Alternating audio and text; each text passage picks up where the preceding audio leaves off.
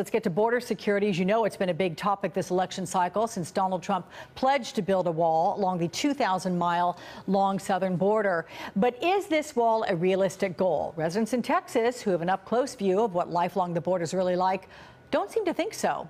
Joining me now, Jason Book, who covers immigration and border affairs for the San Antonio Express News. Jason, a welcome to you here. I know that you recently wrote an article about this topic. So why do residents think a border wall is unrealistic? What are some of their reasons? Well, for one thing, there's already several hundred miles of existing border fencing that's been put in. We talked to people who had pretty mixed reviews about how effective that existing fencing has been. And then in Texas, we have really wide swaths of very remote border along the Rio Grande River that a lot of people we talked to said it would be very, very difficult to build some sort of massive physical barrier there. Are they saying it's logistically not possible? I know you spoke with some people who seem to agree or disagree with the rhetoric of Mr. Trump over this past year regarding even immigration and the border issues themselves. Right. The wall is almost universally opposed to the people we talked to, and polling's shown pretty much the same thing.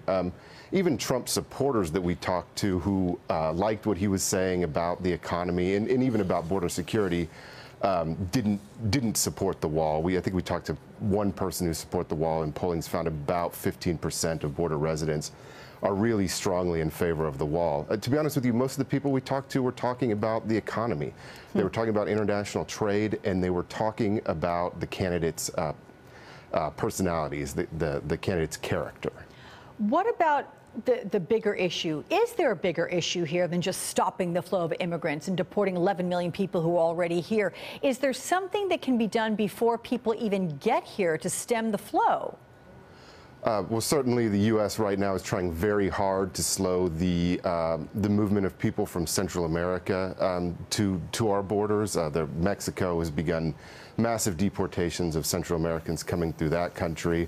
The U.S. is spending large amounts of money on economic development in what they call the Northern Triangle countries, Guatemala, Honduras, and El Salvador.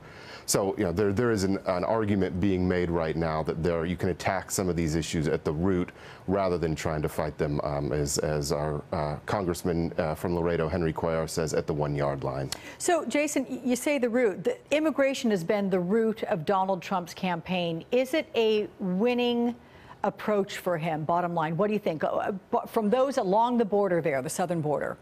Well, I think Texas is going to go for Trump no matter what, but it's certainly not an issue that most of the people we talked to were incredibly concerned about. You know, we did meet people who live in dangerous areas of the border, people who'd been threatened. We talked to, one of my colleagues talked to a farmer who'd had his pump burned down, presumably by traffickers who were trying to scare him off his property.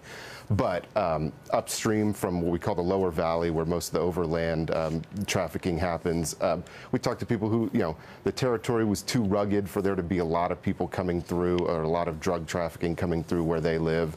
They don't think that it's possible to build a wall there, and they weren't particularly worried about their own safety. All right. Jason Book with the San Antonio Express News, thank you very much for that. We appreciate your time.